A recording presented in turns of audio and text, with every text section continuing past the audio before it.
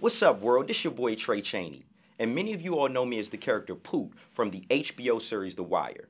Now, of course, the character that I played was involved with different types of violence, he was involved with drugs, and this is definitely what exists in our communities across the country.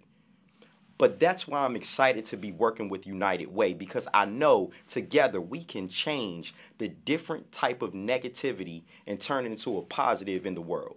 I'm just so excited to be working with United Way of Central Maryland as the Emerging Leaders Ambassador.